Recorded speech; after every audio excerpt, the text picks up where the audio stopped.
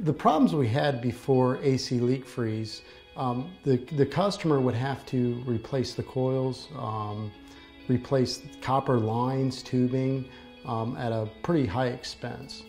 AC leak freeze solves those problems because we can actually inject the leak freeze in the system and repair the leaks without having to replace the system, the coils, or the copper tubing. We use AC leak freeze in all kinds of different applications, whether it's commercial or residential. AC leak freeze is very easy to install. All you have to do is actually turn the system on, let it run for a few minutes till it's on full power, and then actually inject it into the suction line or the low pressure line of the system.